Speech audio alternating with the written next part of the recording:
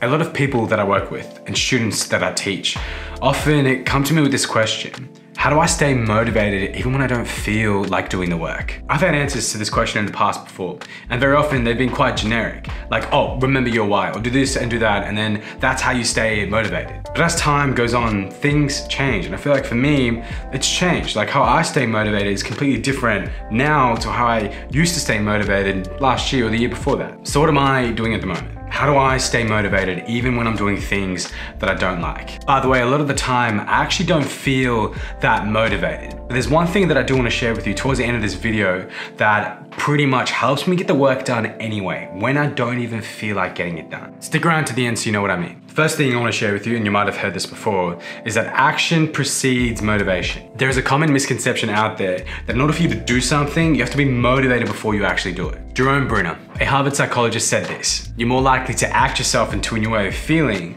than feeling yourself into a new way of action. Meaning that if you want to be motivated, you want to be inspired, then you have to start taking action first. And when we take this approach to the work that we do, then we find we can actually be a lot more productive. We don't wait till last minute to get things done. And we don't waste time and energy waiting for motivation to ride on a horse nearby so that we can finally feel like we want to do the work. And when we're in this state, we're taking action regardless of whether or not we are motivated. We can enter that state commonly known as flow and experience happiness in the work itself, which ideally is the state to be in whether we are working or studying. So if you know that you need to get things done, start taking action first and motivation will follow. The second thing I want to share with you is happy people are more motivated in life. There is now heaps of research out there that supports this idea that happy people are a lot more productive and they're a lot more motivated at work. A study was done in the US, and it was found that people in the US who are unhappy was actually costing the working industry over $300 billion.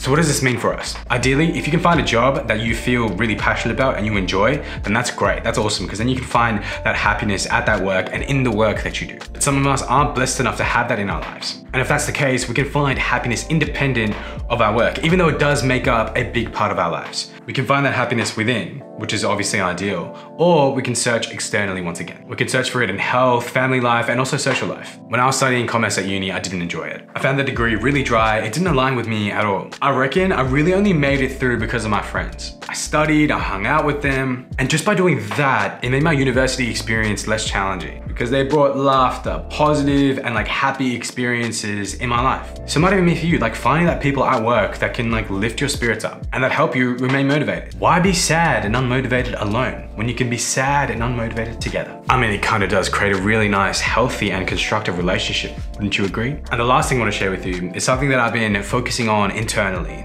and really grappling with, and that is seeing the bigger picture. I think that this can benefit us incredibly if we think about this at a really deep level. When we get caught up in life's vicissitudes, in life's ups and downs, whether we like something, whether we don't like something, it means that our behaviors get caught up in that also. Oh, I don't feel like studying today. I'm just gonna binge watch this TV show. Oh, I can't be stuffed working today. I'm just gonna call in sick. It's easy for us to have those types of experiences when we're focused on what we like and what we don't like. However, when we're focused on the bigger picture, the purpose, then we just ride the waves. We ride those ups and downs. We don't take what we like and what we don't like too seriously because we know what the end goal is. I've had to apply this to my psych degree. I actually do not enjoy studying psych as a degree. I feel like more often than not, it's uninspiring for me. It's unmotivating. It's very dry. And I just feel like all of the things that I'm studying is completely irrelevant.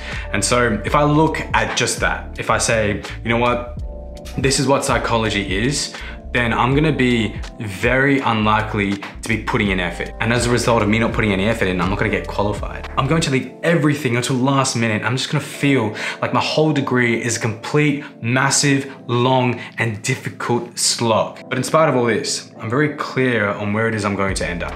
And by being aware and understanding that goal and that purpose, I can actually enjoy that process because I'm making progress towards my destination. The difficult parts of the degree seem less like a problem and more of a situation for me to just deal with. And with this mindset, there's actually less barriers for me to put in effort and get started because there is an element of lightness in the attitude in which I'm actually approaching the work. And this all happens when the bigger picture is in mind. See the bigger picture, my friend. Because if you are continuously getting caught up in the likes and dislikes of whatever it is that you're studying or working on, your effort and your emotions are going to be volatile and you won't remain motivated. My friends, this is how I right now remain motivated. And hopefully this video has helped you. Hopefully it's made you think and reflect on what's gonna make you motivated. Like the video and subscribe to the channel. I'll see you in the next one. Love ya, bye.